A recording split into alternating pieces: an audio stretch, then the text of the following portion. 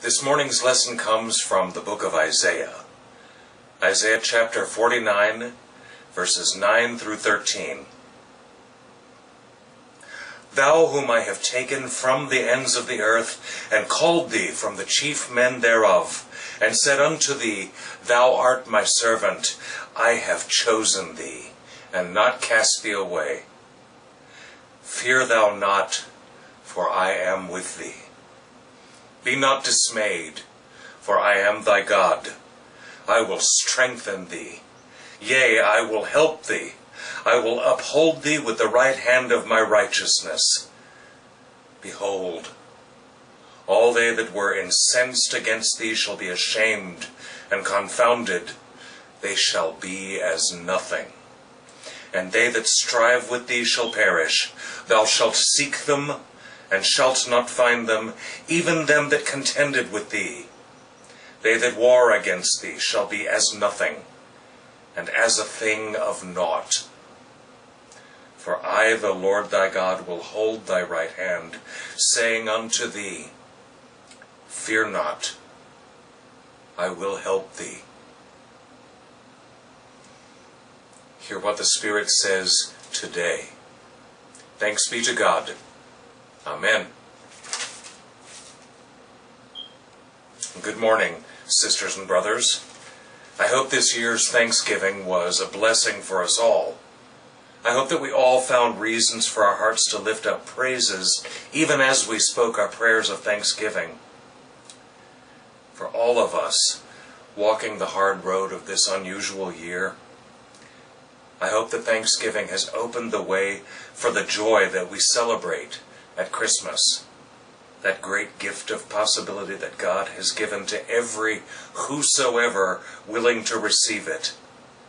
A gift that we remember when we think of an infant wrapped in swaddling clothes, sleeping in a manger under the light of an improbable star. I am one of those people who tends to have some trouble with the winter holiday season, Thanksgiving through a few days into the new year. Not because of the meaning of the days that we celebrate, but because of what our culture in this day and age tends to make of it. When you're a person who's always felt a bit like an outsider, like a stranger in the human family, the social message of overindulgence and overspending and Hallmark or Lifetime Christmas movie versions of the real meaning of Christmas, and in case you've never suffered through any of those movies tend to say that the real meaning of Christmas means getting married, sometimes to a prince in disguise. Yeah, okay. Well, when you're a person like I am, like this season at large, including most of the TV commercials, tends to remind you that, yes, you really are an outsider, and none of this is really for you. So I've always hoped that this would get easier, the older and wiser that I got, but it hasn't. Not at all.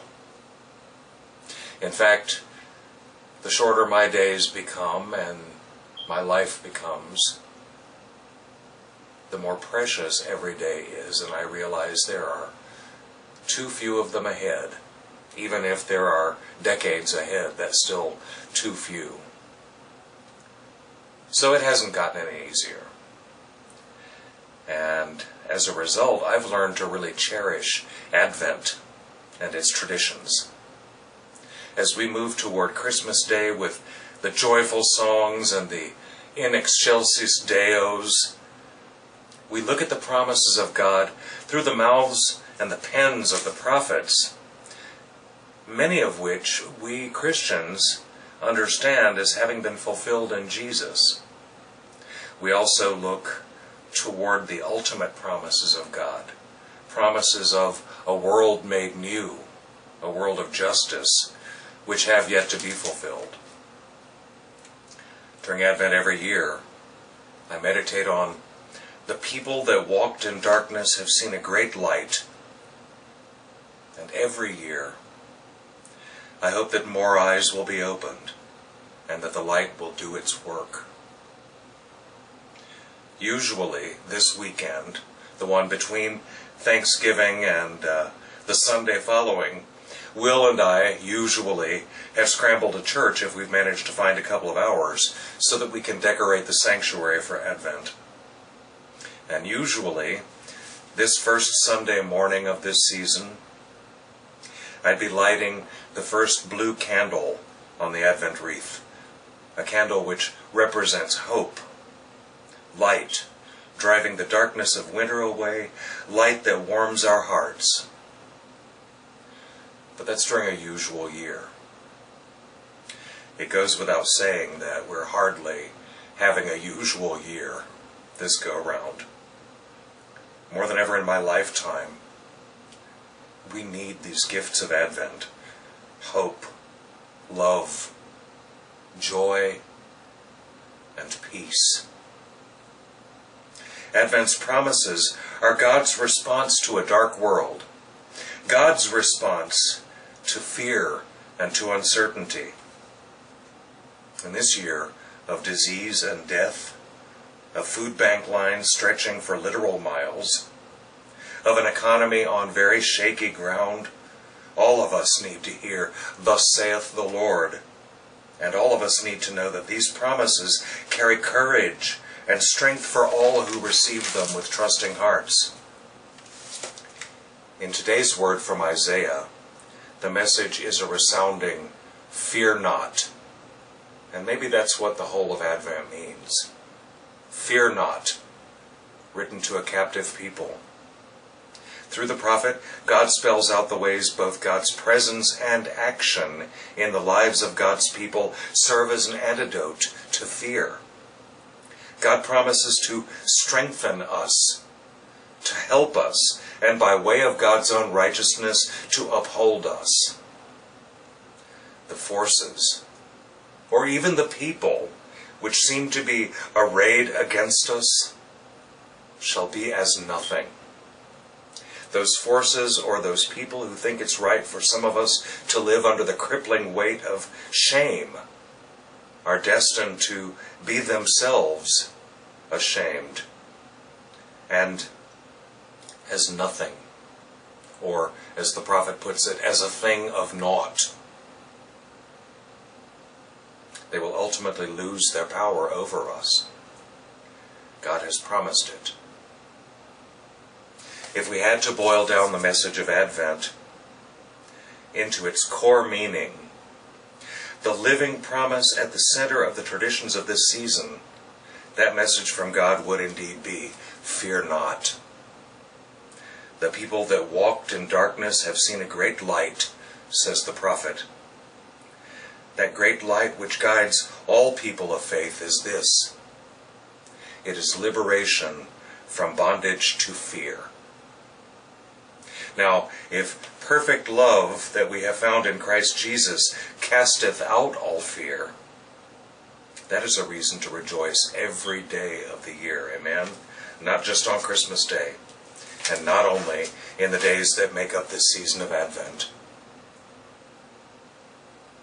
I do miss the candles that make the Advent wreath. I miss that sense of timelessness that these traditions give to us. But that word from God's own heart, "Fear not, for I am with you," that is timeless in a much bigger way than Advent traditions. It is eternity itself whispering loving welcome to all of God's children. During Advent, the candles that we light all mean, "Fear not." Hope gives us the strength to endure in spite of uncertainty and fearful days. Love gives us the power to transform our own lives, and if we make wise use of that love, it can give us the power to transform the world. Joy is the difference between surviving a difficult season and thriving in spite of the difficulties. And peace, gives God's people in Christ, our Prince of Peace, our true power. A house built on rock, on steady ground, will not fall. In the same way, the peace that we find when we live in the way that Jesus taught us, when we follow where Creator, Christ, and Spirit are leading us, peace is the very strength that we need so that we will be steady and secure enough, actually, to love our enemies, to pray for those who despitefully use us, and to turn the other cheek. May this light of hope shine fearlessly from our lives this Advent season, and may our light bring a little courage to somebody else who needs it. May it be so. Amen and amen.